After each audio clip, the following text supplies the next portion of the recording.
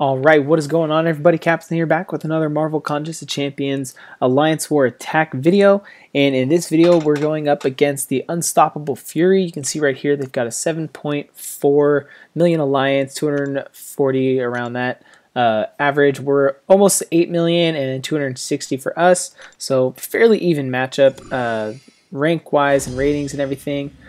So let's go ahead and see how we do. So I'm taking the middle path here. Normally I've been taking the left side, but the guy that normally runs middle here was not available at the moment, so I went ahead and jumped in the middle path. And here I see the top champion is a Magic, so I figured I'm going to go in with my Quake and hope for the best. Kind of hoping that it is a Magic because that'd be a good matchup for me with Quake. And so I wanted to also get some good Quake gameplay for you guys. And turns out it was actually not a Magic, it's a Black Panther Civil War, so I'm like, shoot, I have a class disadvantage. But the thing with Quake is if you're playing against a very defensive character like Black Panther, you can see he's not even charging in at me at all right now, which just allows me to sit back and hold that charge for the heavy and just eat away at his health, just without even touching him. See, I haven't even dashed forward once yet. He's almost a quarter way down his health. You see right here, I've got 17 stacked onto him, so that stun just lasts so long, takes a lot of direct damage, almost takes him directly to half. Finally used my first actual attack against him, so I've only hit him once here, and I haven't even been touched, and he's down to about a quarter of his health left, just still stacking those charges, and he's just about to go down here, and you can see I accidentally hit a block and pull a stun, get the reflective stun, but then take him down right away. So in the end, I only actually hit him 3 times, I believe. So I was pretty happy with that, guys. Pretty awesome fight there to show off some Quake action. So I hope you guys enjoyed that one. The next one, going straight in. Alright, and for this next fight, I figured that one went really well with Quake. I'm going to go ahead and go back with her again. Take a look at the champions. Nothing showing anything that's going to give a hint to who it's going to be. So figured hopefully we'll get another good matchup for Quake. And turns out this one is a Magic this time. So it is looks like a 550 Magic. And it is a duplicated one. So using the heavy charge also prevents her from gaining any power. So we're not going to have to worry about the limbo state. And so doing the same strategy I did against the Black Panther Civil War here. Just hold the heavy and then use it a couple times to like create space, because when you get back into that corner it does get a little tricky sometimes. I get saved a couple times here. She was about to use her heavy, then she activates the stun.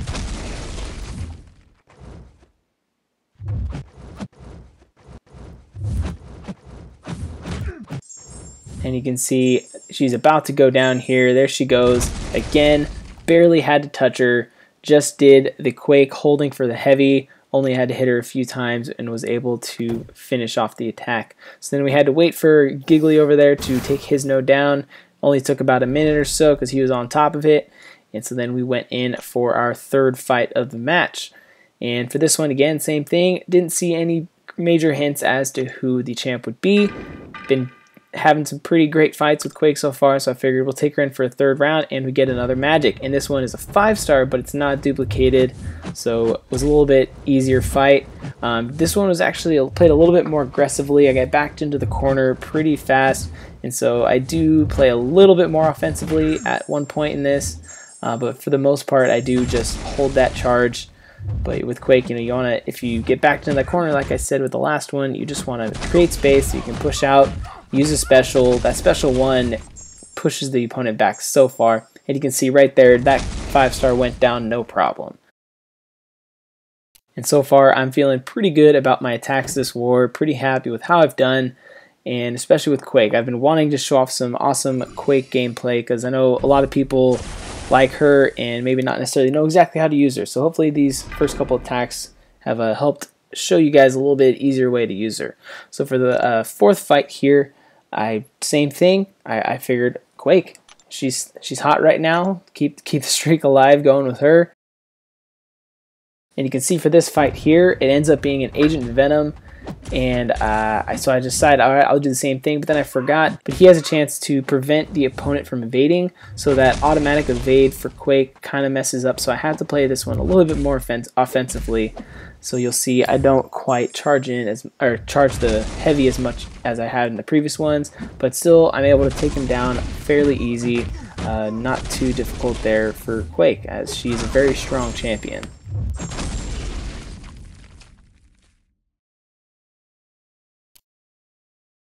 Alright, now it's time for the mini boss here. We end up having a Mordo in here. We only know because one of the other guys hopped in before I was able to take a crack at him. So gave us a little bit of advantage, healed Quake up a tiny bit.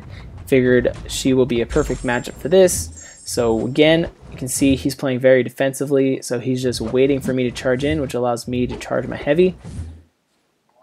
And you can see right there, I got him up to about 15 stacks of the Aftershock, so that did a lot of damage, take him down.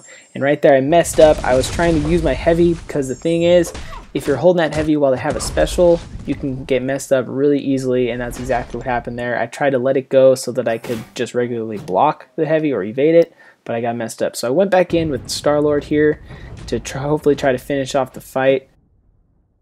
You can see I made some pretty poor choices at the beginning, and I take some hits that I shouldn't have, but I'm able to recover and get back into the swing of things.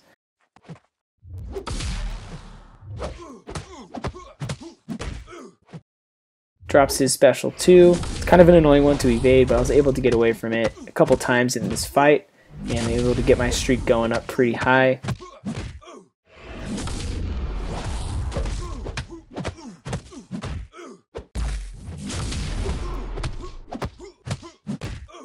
And here toward the end of the fight, I'm like, I got a good enough high streak. I think I can take him out with my special 2. I risked it, and I was able to take him out, which is a good thing because he was about to smash that special 3 on me, and might not have killed me because his special 3 doesn't do a ton of damage, but it would have done a lot, quite a bit.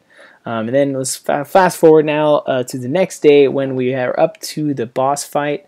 And it's a Nightcrawler, and I figure I have a pretty good matchup with both the champions I have left up, which is within Black Widow to prevent his evade.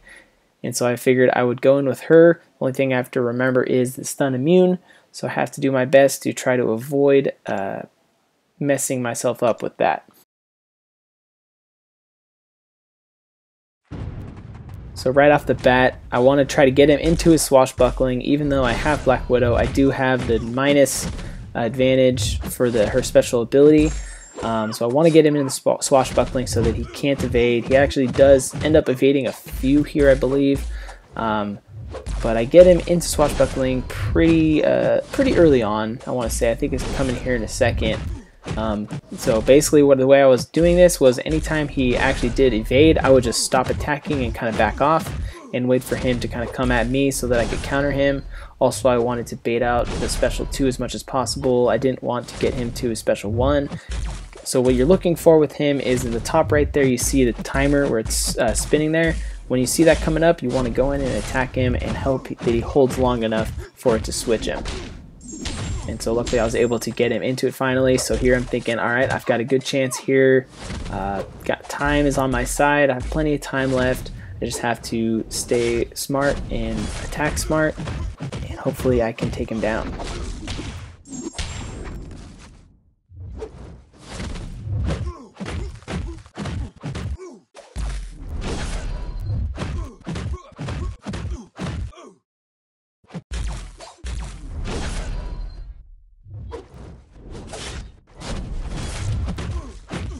See right here, I got him down to about half health. I smashed my special 2, do a lot of damage. Didn't do quite as much as I was hoping. But right there, his special 1, he lunges forward so far, a lot further than I was expecting on that. It seemed to it was kind of weird for me. I didn't expect him to go that far. So I kind of got wrecked by that. So I had to wait because someone else jumped in, took him down a little bit more, so I jumped in now once he finished with my Star-Lord.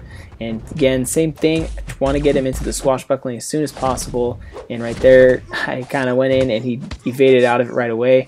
And here I get very close, I'm one hit away, and then he evades out of it, so a little bummer. I was a little annoyed right there, and I take a few more hits, I'm almost down. Finally I get him into the swashbuckling right there. And now I just got to do my best to avoid this because I can't really take any more blocked hits either. And so I just want to be clean throughout the rest of this fight, hopefully take him down. And here I hit the special 2, hoping it was going to take him down. It didn't, but luckily it did. Power drain, but then again, he jumped forward so far on that. It seemed like this Nightcrawler was shooting forward on that special 2 or special 1 a lot further than I've ever seen him do. So sadly I was not able to take him down for this fight. Someone else had to come in and finish him off. Alright guys, now here we are after the war has completed. So I will go ahead and jump in to show you guys how we did. Our next war has already started, so we're not going to continue there. We're going to go over to history, and you can see we actually ended up losing this war by about 15,000 points. They got one more extra boss kill, which ended up being the difference. We had more exploration, defender kills, they had a few more, but attacker kills, we had a lot more. We did have one person, as I said earlier, who did not get their defender's place, but I wouldn't say that was a cause of the loss. They just were able to get one more boss kill than us. So sadly, we weren't able to pull off the victory, but hopefully you guys did enjoy these attacks in this video. I was pretty happy with them, especially the Quake ones. Those were really awesome. Had some pretty great gameplay with those, but hopefully we can get back on a winning streak. We're on a little bad run here, so hopefully we get back in that win column. But if you guys enjoyed this video, hit that like button, hit subscribe if you want more of these Alliance War Attack videos. I'm starting to do some more live streams. I've done 2 so far. The first one went pretty smoothly. The second one had a little bit of lag problems, so I know some other people streaming were having some problems. So I don't know if it's on YouTube's side or if it's on my side of things. So hopefully that gets squared away by the next one. I'm not sure when it's going to be.